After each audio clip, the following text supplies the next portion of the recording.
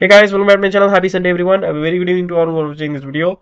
So this video guys, I'm going to show you how to fix your home network against DOS issues guys, denial of service issues. Okay, by simply enabling a feature within your router's configuration. Okay, so all you have to do is you have to enable DOS protection in your router if your router has this feature called as DOS protection.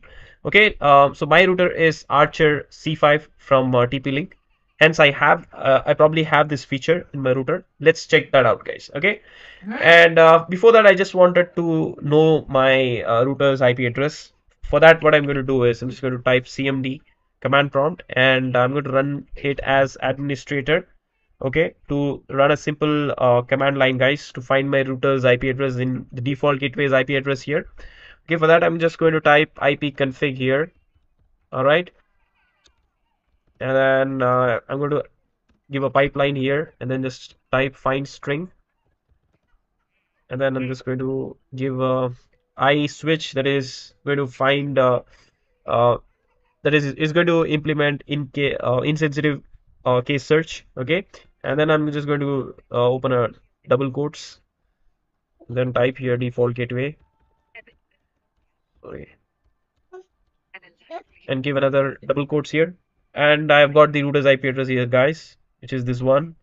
I'm going to quickly copy it and paste it on my address bar here, and then far I know the password basically.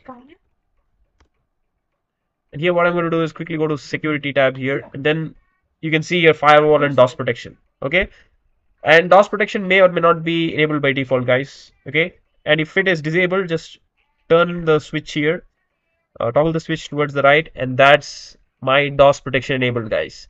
Okay, there are three modes of protection here: ICMP flood attack filtering, and then UDP flood attack filtering, and then TCP flood attack filtering. And there are three types of protection here. One is low, medium, and high. So low may provide basic protection against these issues, and then middle one will will provide moderate level of protection. High level may provide you the robust level of protection. Okay, whichever you want, you can choose according to your needs, guys. I prefer middle one. Okay, which is the moderate level of protection. Okay, if you want, you can select high as well, because home networks would generally not have any issues. Okay, we can safely keep it to high as well to give the robust level of protection. And then all you have to do is click on save to save the configuration, and then just log out and log back in.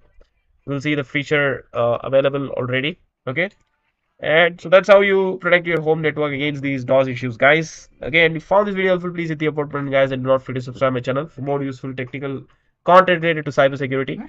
And we'll meet in the next video guys. Until then, stay safe, be healthy, cheers, bye bye.